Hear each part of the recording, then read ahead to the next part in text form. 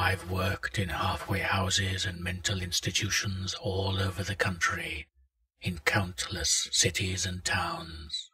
The work isn't bad, and it pays a bit better than most menial jobs I've had. I try to be a good girl, to be kind and polite to others, but my job has affected me. To help the sick and broken, you need to harden your heart and accept unpleasant truths about people. Accept that some addicts don't want to get clean, that what seems like compassion can sometimes be indulging the delusions of the mad, and that some people really do need to be restrained for their own good.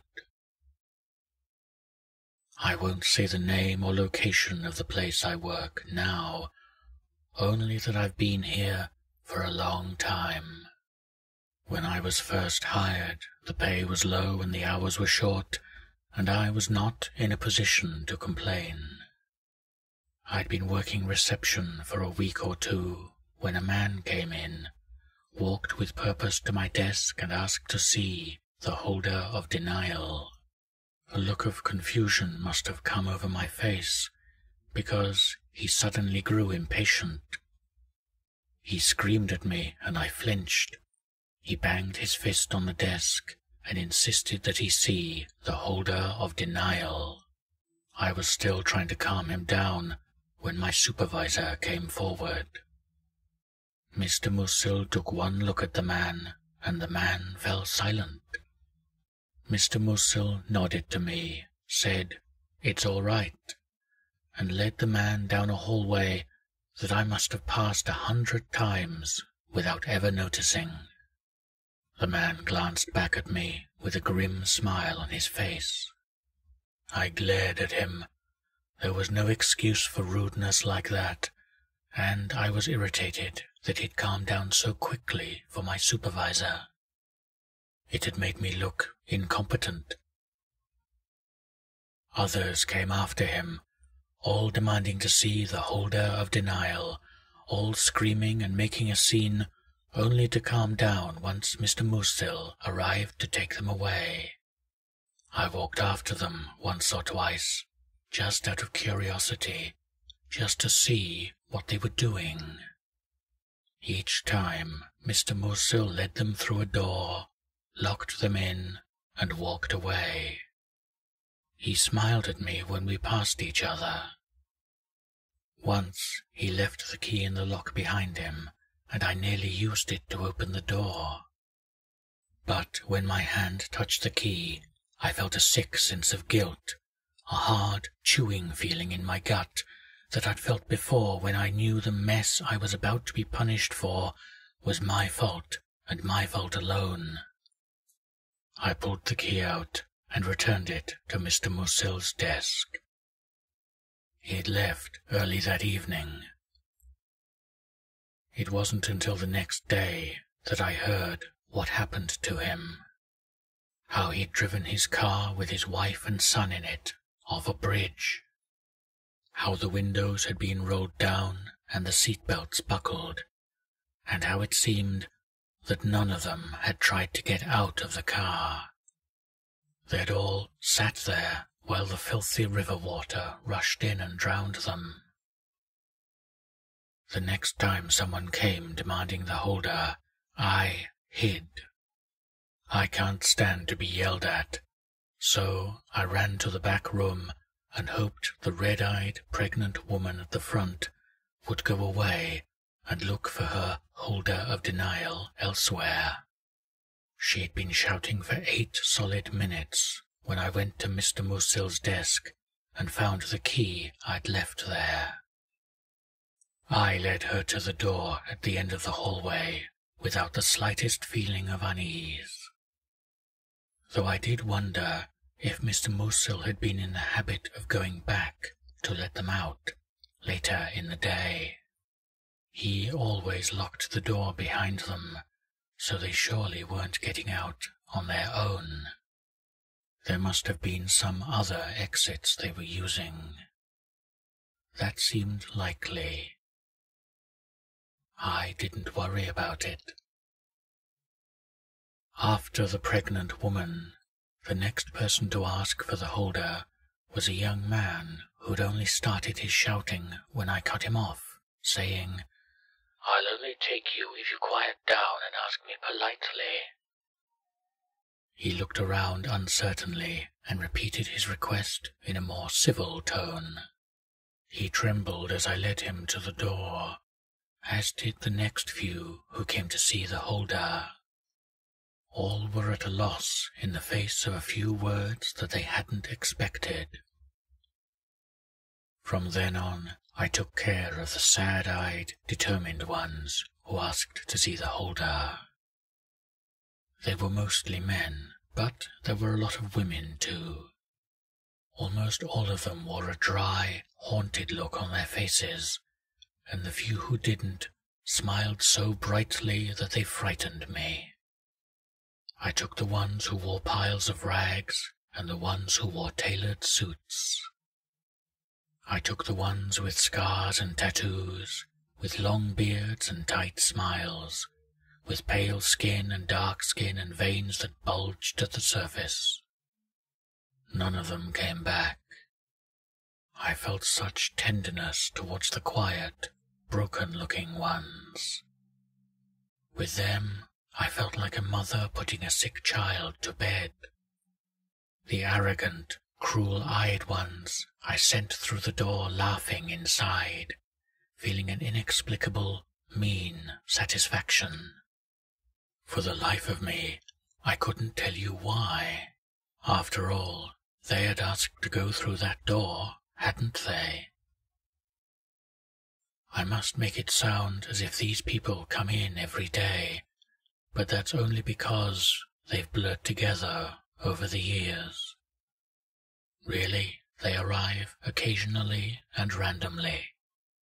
Sometimes months will go by without one arriving, and then two will come on the same day, just hours apart. I've only seen a lot of them because I've been here a long time.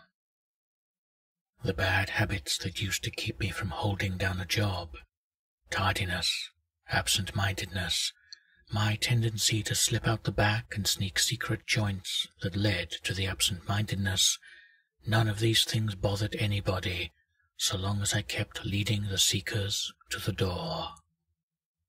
I took longer hours. People covered for my mistakes and started looking at me strangely, the way I used to look at Mr. Moosehill. By and by I began to feel a nagging doubt. I wondered, what if there was no second door, no exit from that room? I'd never seen anything but darkness inside, never taken more than a second's accidental look. How big could it possibly be? All those people going in and never coming out. It must have begun to get crowded in there. It might be better if fewer people ever entered the door. Around the time I started entertaining these thoughts, I began to notice a button under the front desk. I don't know if it had been there before, hard and jeweled and amber-colored, but if I pressed it when a seeker came, the lights in the room would flicker and go bright. And while I was blinded, I'd feel something soft move past me and smell something foul, and when the lights returned to normal, the seeker was always gone. Sometimes they'd leave a tear in the carpet, or a dark stain which I'd had to clean, but at least I didn't have to send them all down the hallway. I pressed the button on the seekers who hadn't learned that I value politeness, and on those that don't ask politely enough. When I saw something smirking and contemptuous in the seeker's eyes, I would press the button hard enough to break the skin of my palm. I began to take comfort in cleanliness of light and the muffled cries that sounded like songs. I took any excuse I could to press the button and not send a seeker down the hall. Those I did send still didn't return. until one day when one man did return. I didn't like him from the moment he entered, with his sharp suit and sharp smile and empty, empty eyes. I went for the button before he reached the desk, but something stopped my hand. He nodded and asked me, very politely, to see the holder of denial. Some people I lead to the holder tremble with visible fear, others hide it, and a very small number seem to be able to suppress it. But this man simply lacked it, the way a story might lack a proper ending. It chilled me. I was relieved to send him through the door. He gave me a too wide smile and a wink, and disappeared into darkness. I locked him in, stumbled outside and smoked until a thin excuse for calm returned to me. Then I went back to my desk and pretended to busy myself with paperwork. I heard footsteps coming down the hallway that I must have walked down 100 times without hesitating on, and the man with empty eyes came out. He was carrying something in his hands.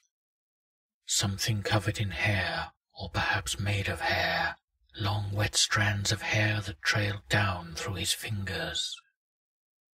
I tried to press the button that would bring the clean, white light, the light that was pure and that would cover this ugliness. He stopped me. He moved faster than my eye could follow and stopped me, keeping my hand held in his, grinning a devil's smile and clucking his tongue. His grin was too wide. I was sure it would swallow me up. Terrified, I only asked one question. "What are you going to do to me?" I thought he would kill me. What he did was much worse. He explained things to me. He told me what had happened to each person I had sent down the hallway. Told me in great detail the tests they had failed and the tortures they had suffered. He told me what happened to seekers under the blinding light that kept me from seeing the things that set on them, that tore them apart and dragged them into the white-hot filament of each light bulb. He told me about the thing I had been helping to guard, and the thing that helped me guard it. He made me see what I had done. He left. I didn't. Seekers still come asking for the holder of denial. Some I send down the hall, some I press the button on. I don't know if there's anything there for them to seek any more. No others have ever come back. I try to be a good girl, kind and polite to others, but my job has affected me. To stay whole and healthy, you need to harden your heart to unpleasant truths about yourself, to tie your thoughts down for your own good. The Trichino Bezoar the man carried out is Object 138 of 538, and I am the least of the trials that you must face to find it.